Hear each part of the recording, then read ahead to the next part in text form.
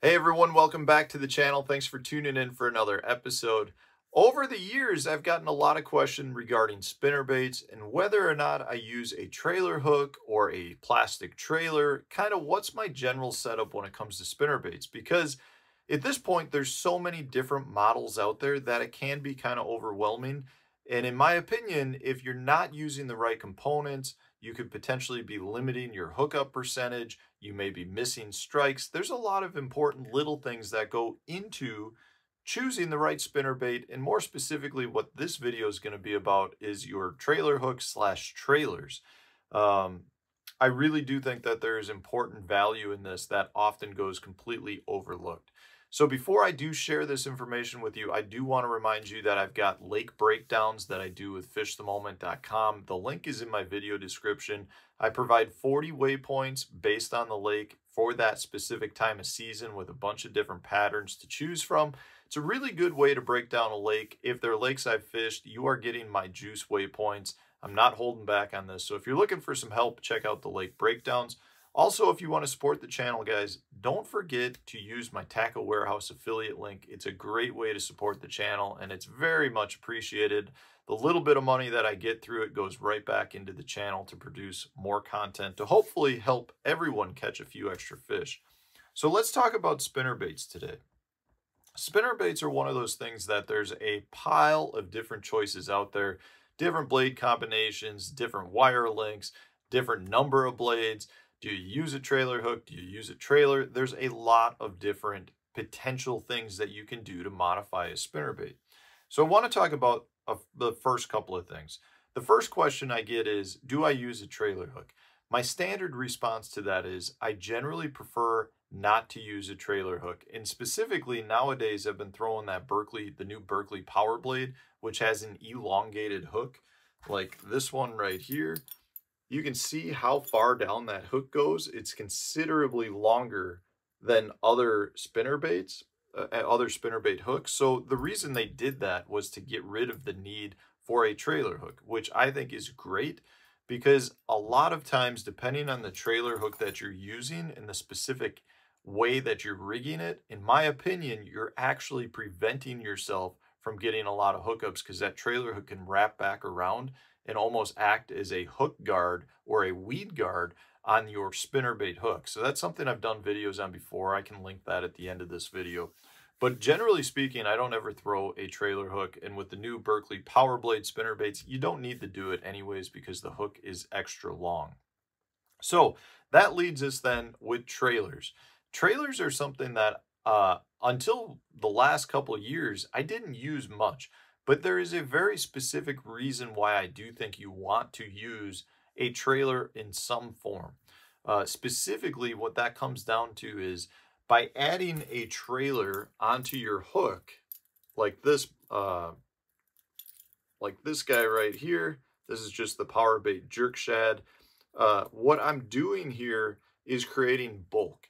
Because I'm choosing a straight line trailer, I'm not going to create any additional action, but I'm creating bulk. So I think at the very least, you want to put something on that creates bulk. And the reason that's important is when a fish comes up and hits this bait and they open their mouth to suck that bait in, they create suction. And if you've got bulk here, that creates more, a better ability for that fish to suck your bait in. If you don't have the bulk on a spinnerbait, what you're dealing with is a lot of very fine components. And therefore, when they create that suction, it's not grabbing your spinnerbait as well. And therefore, they're not pulling it into their mouth as well. So I'm a strong proponent at this point of using some sort of trailer on your spinnerbaits down to the point where it may not even be a whole bait. You could just cut this off right here if you wanted to put the bulk on the spinnerbait, and you'd still hide that on the shaft of the hook.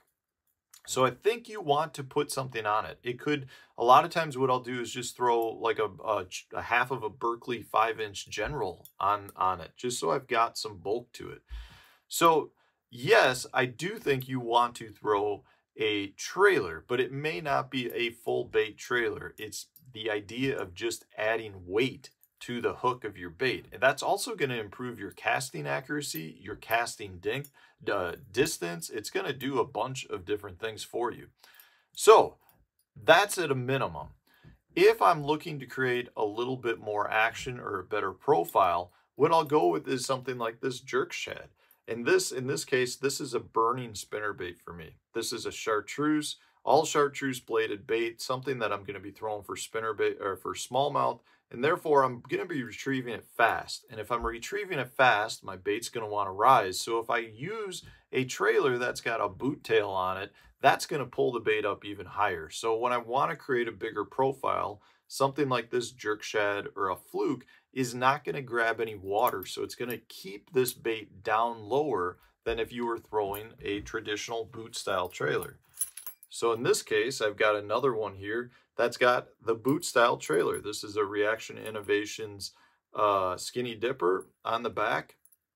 If I throw this bait and I tried to burn it, it would be right under the surface because a boot tail's going to grab more water, which is going to slow your bait up and rise it to the surface, which may be what I'm looking for at times. If I'm, say, fishing dirty, muddy water and I want to retrieve my bait at a very slow pace to try to create a lot of thump coming from both my blades as well as my trailer, then I want a boot tail. So if I'm fishing dirty water and I'm fishing precise smaller targets, so maybe I'm fishing a laydown or a dock and I want my bait to stay in the strike zone longer, I'm going to put a boot tail on it just to allow my bait to stay in a in a smaller area and keep it in that area for longer because I can reel it at a slower pace. Now, having said that, I've got a medium too. So if I'm trying to retrieve a bait at a faster speed but want to keep deeper depth, that's when I go with something like the jerk shad. If I want to slow my retrieve down and I'm fishing muddier water, I go with a boot tail. But there's a lot of instances where I want to keep my bait moving at a slow pace, but I'm not fishing dirty water. I'm fishing clear water and I want to still create that bulk and a little bit of motion. And one bait that I've had a lot of really good success with recently is this right here. This is the Daiwa Neko Macho. It's a Gary Yamamoto produced bait, and it's a very thick bait. So what this is going to do is provide me with a whole pile of buoyancy, a bunch of additional plastic for the fish to suck in, but I get good motion out of this tail, but it's not thumping motion. So in that clear water, I generally prefer to have a straight tail, but in this case, this thing really does move around pretty good as I'm retrieving it, as I'm throbbing the spinnerbait on the way back. You get some good tail motion, and it just adds a lot of bulk. So in clear water, a setup like this is a very good setup, but I would not necessarily throw this in muddy water. I would switch to something that's got a boot tail kicker. So long story short, I think trailers are very important to put on your spinnerbait, but it's very important to match it up with the circumstances that you're fishing. What's the water color? Is it dirty? Is it clear? Do you have, are you trying to keep your bait down deep? Are you trying to keep it up higher? Are you trying to keep it down deep but burn it back to the boat? Are you trying to keep it in place for longer periods of time? It's really important to recognize the cover that you're fishing, the presentation that's working, and then match the trailer that's going to enhance what it is that you're fishing versus working against you.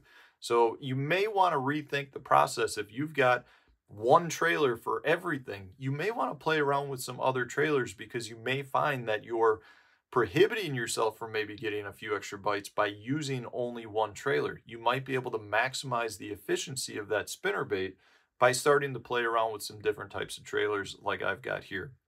So I'll put the links to these in the video description if you want to check them out closer.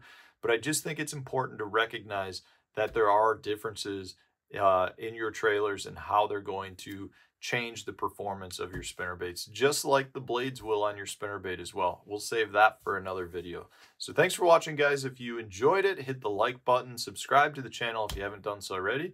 Stay tuned for another episode.